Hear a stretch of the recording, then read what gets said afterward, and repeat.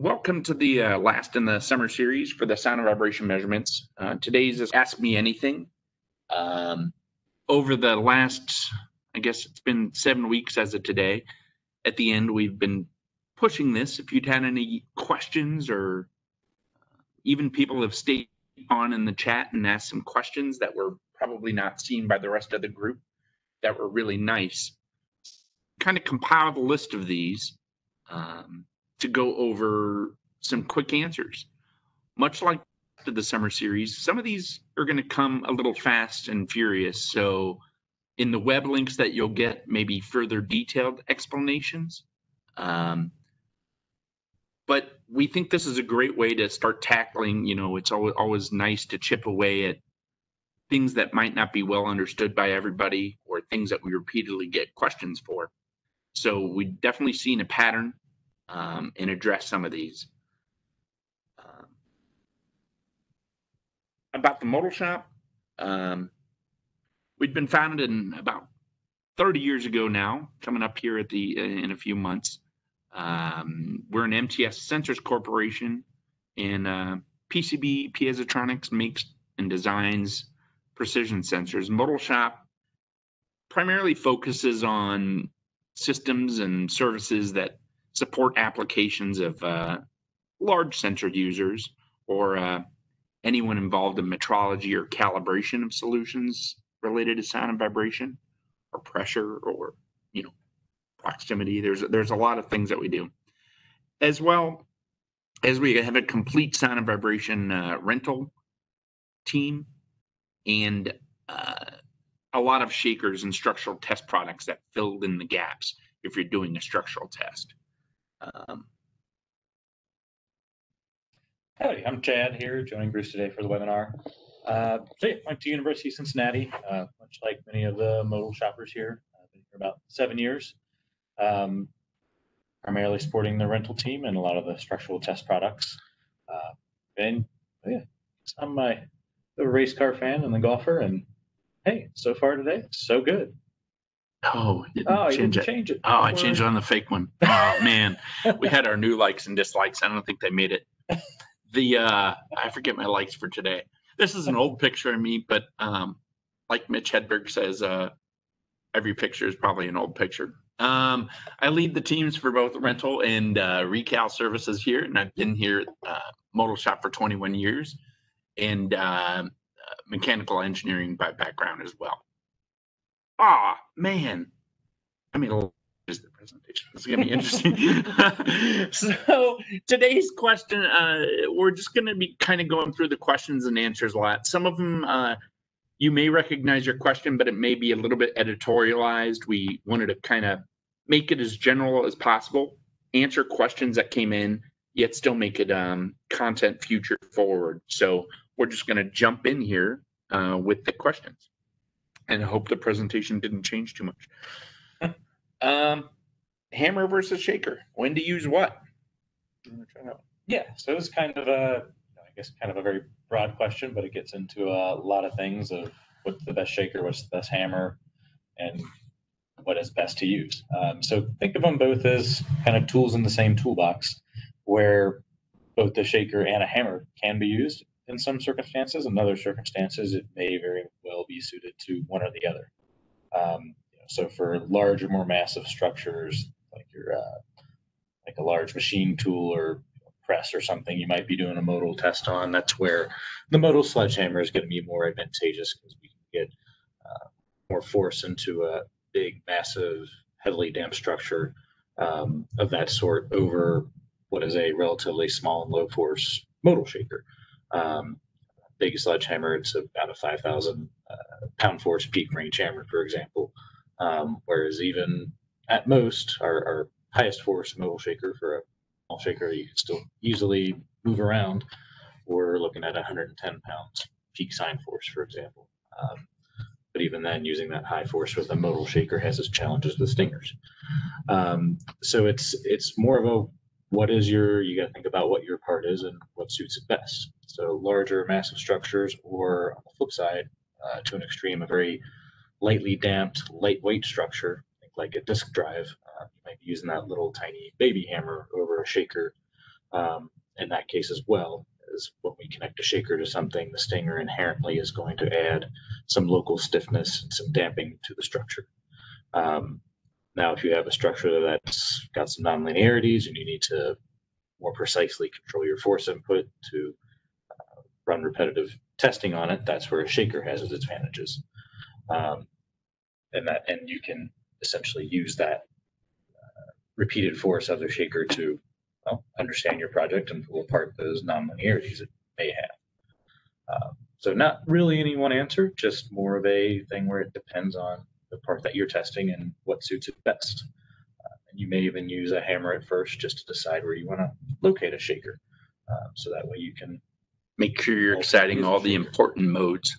Yeah, and not even exciting all the important modes, but that you aren't going to locate the shaker at the node of a mode, which would prevent you from exciting that particular mode. Completely. So they're very complementary. In some cases, one is certainly better than the other. I like this. Maybe I should just do the only questions and you do all the answers. What's the deal with the piano wire shaker setup? First, yes. I think we want to talk about a through-hole armature design of a shaker. Yeah. So common modal shakers, with the modal shops lined up here, we have what we call a through-hole armature shaker.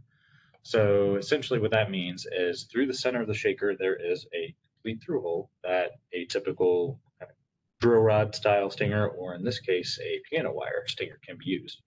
So that's sort of step one as a requirement to even use a piano wire. We need that through hole to allow the piano wire to slide down through the shaker out the bottom of it, so we can then preload this piano wire. And so when we say piano wire, it is just that, just a steel wire. On one end of the shaker, we'll clamp it, call it, of the shaker. And then on the other end, we've got a little fixture that you can use to attach it to your test part. So why does it matter, though? So the whole goal of a stinger is to essentially decouple the shaker as much as possible from the part you're testing. So even a very thin drill rod type stinger, it's going to have some amount of lateral stiffness. It's kind of got to if you're going to push any amount of force into the structure you're testing. So a piano wire is a little different, though, in that you run that piano wire through the shaker, as you kind of see there, the straight black line going right through the shaker, as it's held here laterally. And then we pull a little preload on that piano wire. The simple rule of thumb for the piano wire is to be a few times higher than the actual force you intend to actuate with the shaker. Just to make sure you're never going slack with the wire. Exactly, yeah, because if you go slack, then you suddenly have this force drop out. It'll be kind of a jerky snap back when the shaker goes the other way. So then essentially you can think of this as kind of a DC offset with an AC force signal running over the piano wire as you're putting excitation into your structure. So the bonus there with the piano wire, though, is that it is, being a wire, has essentially zero lateral stiffness as you're inputting force or excitation into your structure. And it's got some advantages letting you have a little shorter stinger or even a longer stinger, whereas that can be challenging with your typical drill rod or 1032 type stingers, that getting longer or shorter can create some either buckling challenges for longer or increase that lateral stiffness with shorter stingers. So another one of those modal tools, maybe you don't think about, but something to keep in mind. And as part of the last minute edits I was making to the presentation, that of course I did not call up the right presentation to present. Sorry. I wanted to remind everyone that we're going to be sending some links out. So a lot of times we have really rich content at Modal Shop and at PCB and at Larson Davis. And sometimes it's hard to find. I think that sounds trivial, but I mean, there's over 1,000 content pages on the Modal Shop alone. Finding the exact answer can be challenging. So with this series, when your webinar packet comes back to you, you're going to get links to a lot of the articles that we may be mentioning if there already is something, or there's a future that I really want to start building up a little more content here. So we'll keep you informed of those as well. a question that we get, modal, it's hard to describe, but Wendy, what's a modal shaker? What's a vibration shaker? Yeah. And there's like, this question comes in a ton of ways. It does, yeah. And shakers, whether it's mostly built for modal or just more this general purpose kind of shaker application as shown here on the right picture, they're built the same way. A shaker is effectively a transducer. So it's just kind of in reverse. So shaker, we take an electrical signal and we turn it to a dynamic force or acceleration. Accelerometer is the inverse of that. So in principle, they work the same way. Now, what the difference is, though, when we get into modal versus a general purpose shaker, is that a modal type application, we think of the test part as self-supported or supported on, say, bungees or foam or whatever sort of boundary condition you may be testing in. So the shaker is not supporting the mass of that payload, and we're connecting to the system under test via a stinger, whether it be piano wire, or a drill rod, or whatever it might be. Which I will note, we get forms of this question, and we've been asked forms of this question for this in a number of ways. And one of the challenges that we actually struggle with is somebody will look at a 50-pound force shaker and somehow assume it supports a 50-pound object. And, it seems trivial if you do shaker testing as part of your everyday job. If you don't, it's not. And like Chad mentioned, really, it's two separate things. It's an unfortunate consequence of having pounds be force in a mass measurement in the English stupid system. So, but it's something that we battle substantially, and we get this question a lot. So exactly what Chad just said, the stinger is really not supporting any mass. It's exciting an object with a net zero force usually, unless you're using the piano wire tension type, or you have an exciter where you're trying to excite an object maybe to failure or to run it a number of cycles to make sure it survives. And that is another good point, kind of a segue off of the force rating versus payload point, is that oftentimes a modal shaker will have a softer suspension system with it versus a shaker built to actually carry a payload, stiffer suspension to actually carry that part under test. So it might be something tiny like the smart shaker there with just a sweet lightweight, phone. Yeah, your old school flip phone on it, or it might get into a shaker like the horizontal table on the right, where you can actually carry upwards of 20, 30 pounds on that horizontal table to test. So, again, in some of these questions, we don't want to get hyper producty, but some of the modal shop shakers can actually be used as dual purpose. You could carry, an object for test, a small light mass object, or you could use a through-hole armature for a shaker for exciting a structure with a stinger. And some other shakers we have, expansion heads, so you could put a larger object on the surface. Yeah, many of our shakers that we call our dual purpose there, for example, that shaker that is embedded in the horizontal table, it can be disconnected and flipped up. And we did, since it was the clever thing to do, it does also have a through-hole armature capability. So that's where its name of dual purpose comes in. It can be used as modal or as a shaker to do component testing, cycle type testing. And one of the questions that came in while we were talking about the piano wire that we'll address now, I think, when we say piano wire, do we mean solid wire versus woven, braided, or twisted? It literally is a piano wire. Traditionally, it's a wound wire. It's it doesn't matter really. It can support the force, and it can the maximum tension. And I think what we do is just use a particular literal piano string for our testing, but any wire that can support the tension force is adequate for this. Next question. When's a vibe controller needed? This is often, I guess today, real quick, I cannot believe we're already 18 minutes into this and we're just here, but sorry. We have kind of phases. We're doing some shaker stuff. We're going to do some accelerometer questions, and then we kind of lumped them into some acoustic questions and then digital and wireless questions. So when is a vibe controller needed? We get this question a lot again. I think this is even shaker experts sometimes forget what they're doing, and they just kind of their brain goes haywire.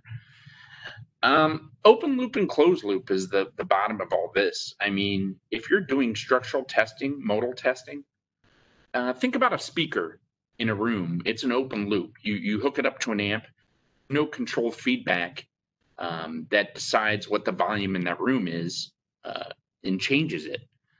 When the human comes in and starts adjusting the volume control to suit their needs, that's a closed loop system. The same thing is true with shakers. Shakers are pretty analogous to a speaker, actually. So, and that's perfectly fine to do an open loop system with a shaker. You want to know how much force you're putting in to your object if you're doing a modal or structural test, and it gets divided out from the equations from the matrix math to resolve the system properties, the acceleration, the system damping and natural frequencies, things like that. A closed loop control is more often used if you're testing a product to n number of cycles or want to do a failure or something. You need to know at every frequency is the force you're putting in, especially in a complex noise-based input or a real world like road load application, is that force being matched by the complex system that you're driving. So the closed loop makes sure that you're actually putting in what you need to be putting in. So it's a different side of a coin, very important, but that's when a vibration controller is definitely needed. The same thing can be true if you're calibrating something. You need to know at what force you're putting in for calibration to see if your system's linear. Yeah, that's where, so some of those example inputs for that closed loop can be, I hear a sine sweep where you're sweeping at a certain acceleration level or controlled by even displacement of the shaker through a frequency range, say 1 octave per minute, random PSD spectrum you're trying to recreate based on that road load data, or even a shock response kind of test. And you can even take that one further to a force limited vibration test where you're not only controlling based on acceleration, but actually limiting the force you are inputting into your structure by having force sensors in between your structure on the shaker and the shaker table itself. And that's vital for like satellite testing or something. But if you break it, if you have a one-time object. I get this question a lot, and I know this is a sound and vibration day, but we'll pick on pressure for a second. We need to measure pressure, and then like the first question we'll ask, is it static or dynamic? And then the response back is often, and this is a really key question. This question comes a lot to us as pressure. We're a little bit new when it comes to rental of pressure sensors here, but it's true for a lot of measurement types that we deal with, acceleration, force, and strain. And the first question you got to ask yourself, if you're unsure, if you're answering to that question, is the static element important for what you're testing? Does your sensor type support it? Natively, a piezoelectric crystal, which a lot of our sensors are based on, don't really do well at a true dynamic or a true static measurement. Let's say you took a piezoelectric accelerometer. You may be familiar with this. We're in a constant 1G Earth gravity. We're chilling out on the surface here. And if you flip it, you're going to get a -1, G. Or if you drop it on a bungee or something for a brief moment, you'll get that free fall, or showing the difference between 1G gravity and the 0G free fall. So sometimes you can play with this and get a quasi-static sensor. This is sometimes used in force-limited vibration, like Chad was talking about earlier. But so you have to ask yourself if that static component is important to you. Does your DAC support it? And we'll talk a little bit more about ICP and DC type measurements in a bit. In acoustic testing, this question we get, this came through a few ways. Is there any advice on when to select the microphone array, a sound camera, or intensity probe? These can be confused fairly easily too if you don't perform this testing often. A lot of standards call for measurement of sound power or sound power per unit area, which is energy over time. A typical microphone array is often in a hemisphere or a cubic style arrangement. It's great. It's relatively low cost. And you can use it to test products in design phase or quality checks on an object. A downside of these is that these are typically done in an anechoic room, which can be expensive. But you can kind of see that testing objects either as a quality check or in a design phase can be pretty important in this way. Sound intensity traditionally uses a pressure probe or a pressure velocity probe. It offers similar performance, and it can be used to test standard as well. But the magic of this is you can test it in situ without use of an anechoic room. Intensity probes aren't that useful if you're measuring non-transient events, and like noise from outside events can actually taint your measurement too. So the whole point of using an intensity probe is just to test it on the fly where you sit. But that's a perfect ideal condition where there aren't crazy noises exceeding what you're measuring substantially. But that said, both the array and intensity techniques offer a fairly wide frequency capability, and the resolution is determined by the quantity of points measured. Sound cameras you may have seen a lot of lately. An acoustic camera, it's basically a tool that uses a microphone array and generally beamforming, but it uses it quite differently. An acoustic camera visualizes sound pressure sources, and it's used for both steady state and transient events. Sound cameras generally have a limited frequency range, and they don't provide any sound power data. But hopefully that's just a brief overview of what those are. We get this question a lot. Is there any way to compare sound between two or more whatevers? We don't want to implicate anyone here. Talk about clean.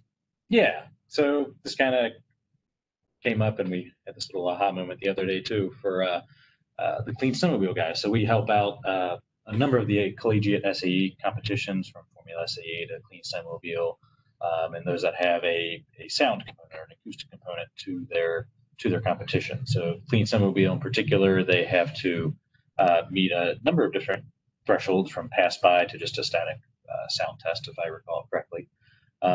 So that's where, when we help them out with the 831C meters for them to use, they can effectively use what we call the reference spectra on the 831C. So this essentially allows you to take a baseline, so to speak, and then you can compare following noise measurements to that baseline that you put into the meter reference spectra.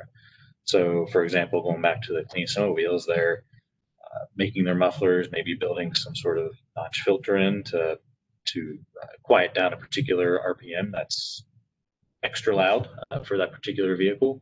They can take their baseline and go back and iterate quickly on this versus maybe using a more complex system and having to post-process and go from there. Kind of all built in. Quickly, yeah, all built in quickly on the fly. And it really is handy for, anything, motors, and anything acoustic generating that you want to view some A to B changes on. It's really handy. Why do I need to calibrate a sound meter set when all the components are already within calibration? We get this one so much that we partnered with our sister company LD to make a whole training video just on this topic. The microphone, meter, and preamplifier all get a full factory cal. Why is it so necessary to calibrate prior to taking a measurement? Noise regulations and legal requirements may dictate it, but for good reason. A microphone is a great combination of robust and fragile. But more importantly, the environment plays a lot of havoc on your microphone system. So testing right before and even right after a measurement ensures a good check from end to end for the system. Not that it's a complete failure, but that there's slight adjustments based on the environmental considerations or what you have going on for your test. So we'll include a link, like I said, for this and many others with the follow-up. How is the mounting method selected? This one is a very editorialized question, but people ask this in a lot of different ways and have asked this recently. And I like to say, think of Franklin Covey's 7 Habits. The first step is to be proactive, and you're already here watching this webinar, so you're proactive. The second step is to begin with the end in mind. So think, what are your test goals? Generally start with your frequency. What are your limitations? Can you modify your object? Is there going to be temperature fluctuations? Are there system challenges on a curved surface? Are there ground loops expected? Understand the methods and what exists to help. We have, for example, the Excels, there's press fit mounting bases, adhesive thread. But think about any surface prep you need to do, stud mount, screw mount options, adhesive or mag mounts. And there's some data that's a little generalized, but they really depend on your local structure and the sensor under test for every one of them. The best generally is a stud mount, but that, affects your structure you're testing. Adhesive mount can still affect it a bit. And if you're just testing something really low frequency, sub 500 hertz, a magnet might be a perfect thing. Do some trial and error and A and B comparison if you're able to on your structure and make your life easy. Back in college, we'd do hot glue mount for sensors because we were testing modal on large structures that was sub 200 hertz. It was really simple, and it made you feel really crafty. And also think too, just kind of a segue from the actual physical mounting, if you do need a ground isolated base, or if maybe even something that's case isolated is smart. Because part of what can jump into your test there, which can be mounting related, is if you get any ground loops that's poorly grounded, or if there's EMI, because you're testing on a motor, it's not necessarily directly mounting, but it can kind of show its face through some weird ground loop from your mounting method. And we'll also send a link to we have some video tutorials of both mounting and removal tips on our site, and they're really good. And they're really shorter than this, so that's a plus. The next one is a series of, we have big dreams for this, and this one I think is something, if I had to do a takeaway from this webinar, it would be nice for us to make more information. My data looks bad, or my data looks funny or weird or wrong. We get this a lot, and I'd expect to see this a lot as well. It's troubleshooting data. First, pick on poor cables. There's intermittencies in cables. If you're testing a charge mode sensor with a low frequency component, cabling can be, you point a lot of fingers there too. But there's a link to an article we'd written called The Trouble with Signal Cables, which has topics like, what does a low noise cable mean? Cable problems that are in charge and voltage mode systems. But a lot of times, cables can be a top answer in this. Other times it can get more specific, and again, no one really wants to share data too much, but if you have data you'd like to share for inclusion, I think us making a website to help people solve data problems would be great. If you had like an impact event, here's data from the same impact. It's hard to tell maybe, but the lower signal, the blue one, it's a lower sensitivity Excel. You would expect that data on the same impact to be lower at the impact than the higher sensitivity unit. But that's not the case. So it seems like a malfunction. We get this quite across a lot of events. This one is on a published paper that we have. This is very short, just at the impact event. If you take a step back and look at the broader time trace, it's a little easier to see what's happening here. This type of output from a quick input indicates that the input exceeded the accelerometer's measurement range of the higher sensitivity Excel. And so what happens is it saturates the sensor's internal impedance converting amp. If you do an ICP accelerometer, that stands for integral circuit piezoelectric sensor. You got the eye wrong. Don't fire me. The integrated. Yeah. So what happens is, even though you may not reach the 500G of your sensor, it gets a little complex. What happens is the resonance crystal sends a kind of a false high signal to that circuit to do its job, and it overloads. So what you'll see is this slow decay back to normal of your sensor. So this happens a lot. And then it doesn't just have to be a simple impact event. It could be a lot of events if you have a well-mounted sensor and you're testing like a gearbox or something where there's metal on metal.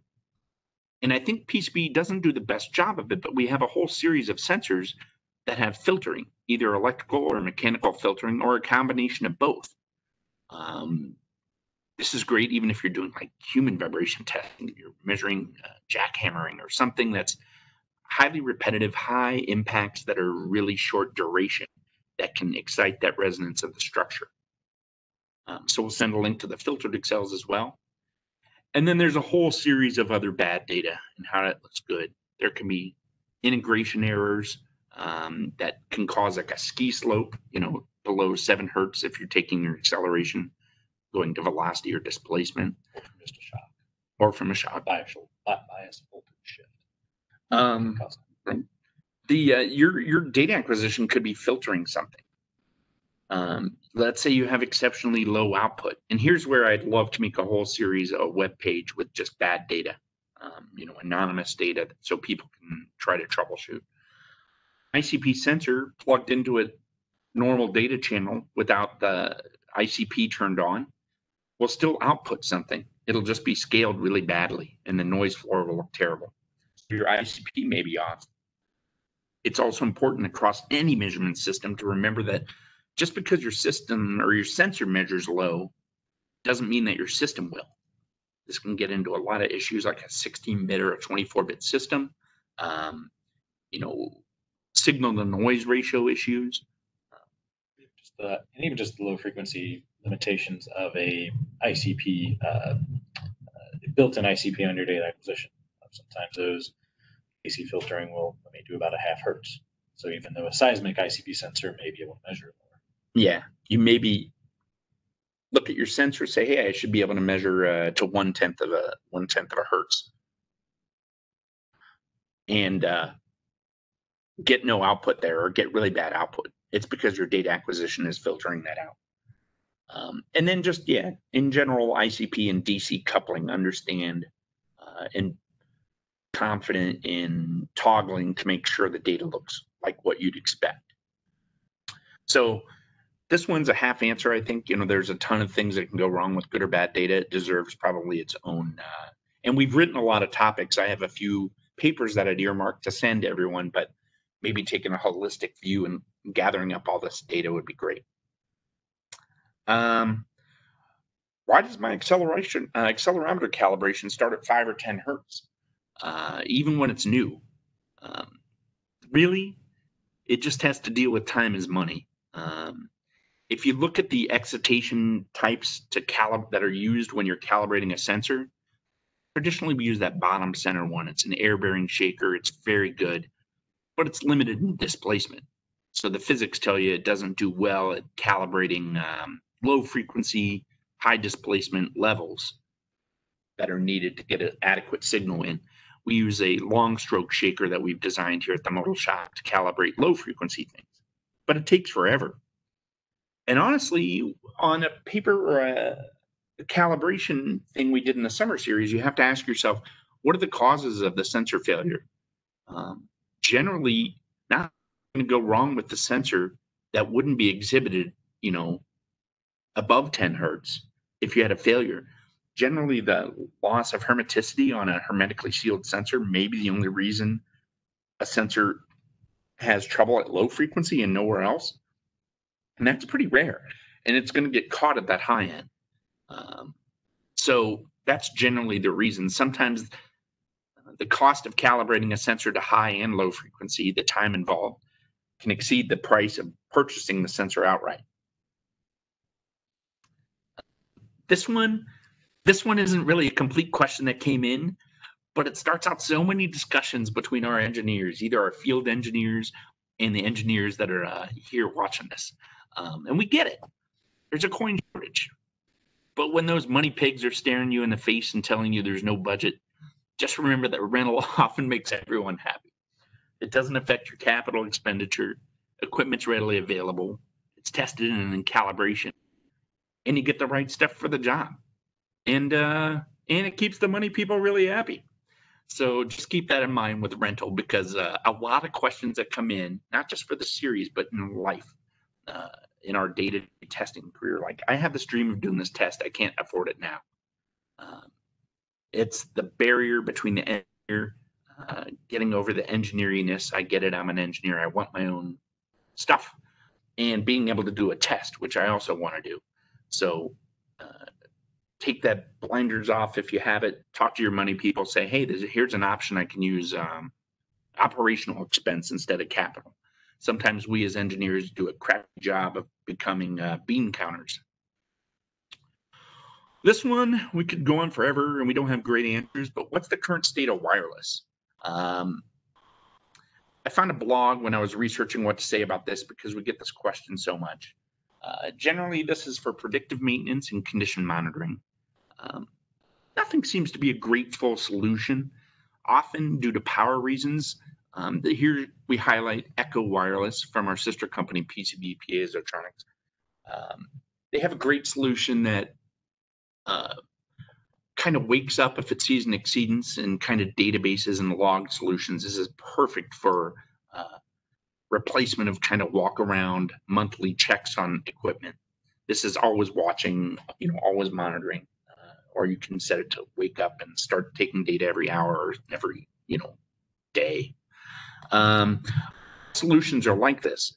Everyone dreams of having a full frequency, fully capable dynamic sensor that's always on, but the challenges are pretty big. Sometimes people will make a wireless go-between where the digitization happens externally near the sensor and it gets sent wirelessly. We don't have a ton of experience with those, but long and short, I'll email over kind of some highlights of what I've seen for wireless sensors, and know that we're, I think, slowly progressing there, but no great test and measurement solution exists yet. But I think a lot of things are made. And honestly, I'll say it, some of the solutions for the condition monitoring can be a little weird. They kind of forget some of the smart things that we've known from test and measurement all along. The sensors are designed poorly. They're not going to take great data, but that's just me being picky for now. And then, kind of a segue from the wireless sensor, we get to our digital product. So the 45B39 or the Digiducer, the 333D01 there on the left. And these products, real quick, is, you see at the end, it's just a USB connectivity. You can hook it up to your phone, your laptop, even something like a Raspberry Pi, which is kind of that go-between that Bruce mentioned, where you've got something connected to another item that kind of does the work of sending your data signal off to a database somewhere. So they're highly flexible in that manner. They just use essentially a basic Windows audio driver to communicate. So that leaves it a very open source as far as what software, or build your own software, whatever it may be. There's no proprietary driver for using these on any number of systems, Windows, Linux, or any number of softwares for that matter. So probably the most common sort of question we get, though, is what software use these digital products with? So up here on the screen, we've got kind of our quick list of what we call optimized softwares. So these are going to be able to read in that calibration data from the Digiducer or the 45B39. So essentially, there is a sensitivity that is embedded on these devices that we can make sense of the digital data coming over the USB. So these are kind of more ready to go out of the box software packages, so to speak. But then from there, you can use any number of things from LabVIEW to MATLAB, Python, using the Raspberry Pis, or just whatever other software of choice that you can communicate with this device with that audio driver. So kind of to highlight a few, Spectra Plus and the signal scope are kind of a couple of real popular ones, in particular for 485B39, just from their turnkey capability to hit the ground running with any number of different ICP sensor types. And again, I think we talked Digiducer, but the 45B39, that product, again, we had a whole web series on in this summer series, which is available for on demand. What that does is lets you use any legacy ICP transducer, a microphone, a dynamic strain sensor, an accelerometer, in a series of 2 channels, and it'll digitize it itself. So it's a sister product. And the nice thing about them is that they don't use drivers or anything. You just hook it up to anything and it's taking data. Yeah, I mean, essentially, they need, as long as you have software interface to deal with that stream coming in, you're effectively ready to go from just powering it over any regular USB, and no additional power is needed. So your typical USB port on your PC or with the right adapter to your, for example, and you can start measuring. Another common question we get with both of these is kind of, what is the sensitivity? Because a lot of us are used to seeing, okay, I've got a sensor, I have a millivolt per G, I'm going to plug that into my sensor, and it does all the magic for me. It's a little different looking at something that has the A to D built into the sensor already, like the Digiducer, for example, where we've got this digital stream of data coming over. So with that, the traditional analog sensitivity, like a millivolt per G, for example, not the best to really present that data. So just using the Digiducer for a quick example here, we actually use a digital count per engineering unit. So typically based on the 24-bit resolution at the 100 hertz point. So essentially we'll have a number of digital counts per G or per meter per second squared. And then we can essentially use that next scaling factor of the actual transducer built in to get to your final engineering unit. The 45B39 is similar, but since we don't actually have the sensor built in, it's simply just the digital counts per volts peak. So that again, once we connect our actual sensor up, and we know the sensitivity of whatever it is, whether it's a pressure sensor, a accelerometer, a force transducer, we can then get to our final engineering unit using that counts per volt. We've got our millivolt per G per pound force, whatever it may be. So a little weird, a little different, but just kind of a different stage than maybe what we're used to thinking about from a traditional acquisition system.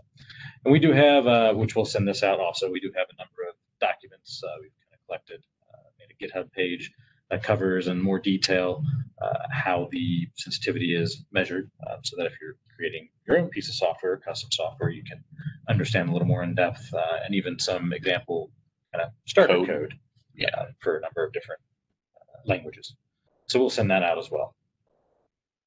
And so I'd say to remember that a lot of teams here at Modal Shop publish newsletters full of rich content between the metrology, the Cal team, structural test products teams, sound and vibration rental teams, us, in addition to other groups here. Chances are any question you may have, others may have it too. Keep sending us questions. We love them. Even during the webinar, a few more questions streamed in. I'd love product X to rent that I don't see on your rental price list. Bring it on. We are always expanding our rental offerings. That's not a problem. And then some other specific questions about updates to specific software. Those are a little unique. I think that we may try to handle that at the end of the webinar here, or do a future one-on-one or something. Question came in about some future updates maybe to our Larson Davis DNA product, which is a great tool if you're doing repeated reporting from any data that you take from a sound meter or dosimeter or human vibration meter. So yeah, we'll send a link to the webinar, or the Modal Shop in general is a big believer in we want to have permission-based marketing. We don't want to flood your inbox with crap. So the newsletters are a fantastic way to stay up to date with everything. And you asking questions is a great way for us to make sure it has rich, usable content. Everybody, thanks so much. And we'll be doing this here in a bit over the pond, I think, for the European audience in a few months. So as I say, feel free to continue with any questions you'd have, and we can always expand this, because I think we're going to be able to generate some rich content that'll help everyone in the future. Thanks again, everybody.